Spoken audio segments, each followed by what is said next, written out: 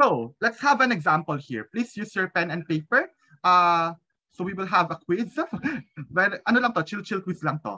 Okay, so this is 4-1 of your, I'm having a naming system when we go, hilig ko sa naming system, di ba? This is the first problem for the fourth lecture. So at which point or points does the object have the highest displacement? Okay? Sige. Pili-pili lang. So use your pen and paper. Kung gusto yung i-chat direct message, pwede naman. Sige. So given this particular curve, which point does the object have at which point or points does the object have the highest displacement? Saan pinakamalaki yung displacement niya? You can always do the personal chat kung gusto mo namang ibigay yung sagot mo sa class, pwede naman.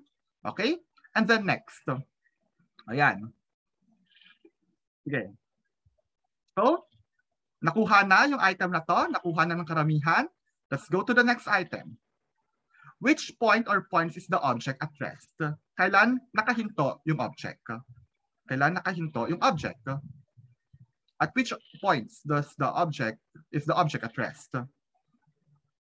Okay? From here, napapansin nyo na, di ba?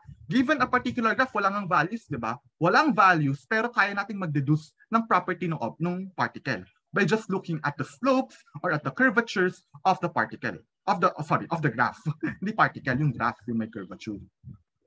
Okay, so yan, may mga responses na yung iba. Okay, sige, thank you for your responses. Now let's go to the final item for this quiz. At which point or points is the object fastest? Kailan pinakamabilis yung object? Okay? Kailan pinakamabilis yung object? Sa A, sa B, sa C, sa D, or sa E?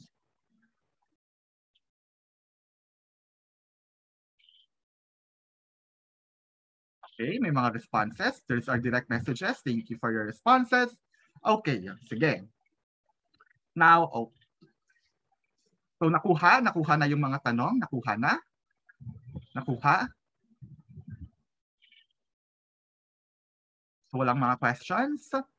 Okay, let's answer the following. Okay, let's go to the following. So, first, at which point or points does the object have the highest displacement? Paano mo i-measure yan?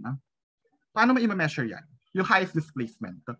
Ganito, remember, the particle originally starts at the origin. Therefore, ang gusto mo dapat makita dyan kung gaano siya kalayo from the origin. So, ano yung ma-measure ko? Ganito ba yung pagsukat ko? Ganyan? Ganyan yung pagsukat ko? Ganyan ba?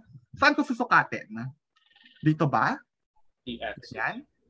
Ganyan ba yung pagsukat ko? Itong lens ba na to yung pinaka distance? Yun ba yung sagot? Paano? There's a question in the exam before na marami nagkamali dahil nakalimutan nila to. Dapat ay from x-axis, correct. Kasi dapat mula dito. So for example, ayan, sinagot ko na. So let's say here, this is the distance, this is the distance. Walang distance, therefore, it return to the origin. This is that distance and this is that distance. And therefore, the answer is B. Yeah. Kasi siya yung pinakamalayo dun sa t-axis, sa time axis mo. Okay? Questions? May tanong? May tanong ba? May tanong ba dito? Wala? Gets? It should be in letter B. Yeah. Okay? Sige. So, kung wala naman, let's go to the second question. At which point or points is the object at rest? Anong pinaka-hint dyan? Anong pinaka-hint? Anong pinaka-hint? Kailan nagiging zero? Dapat, ang slope mo ay zero. Kasi, in that case, if the slope is zero, the velocity is equal to zero. Right? Because the slope of the tangent line determines your instantaneous velocity, which gives you the value of the velocity at that particular point. Diba? Therefore, if the slope is zero, then the velocity is also zero. So, hanapin natin yung mga slopes nila. Okay, check natin yung slopes nila. So, yan. So, for example, A has this slope, B has this slope, C, ganito yung slope niya, D, ganito yung slope niya, and E, ganito yung slope niya. Therefore, which among these slopes is horizontal in nature? Alin dyan? B, D, and E. Yes, exactly. So B, D, and E. Therefore, the answer for this item is B, D, and E. Okay? Malinaw kung bakit ganon? Pag ang slope of the tangent line, again, this is just position time ha, position time pa lang tayo. If the slope of the tangent line for the position time graph is flat line or horizontal line, then the velocity at that point is 0. Okay? Questions? So, may tanong ba? Wala?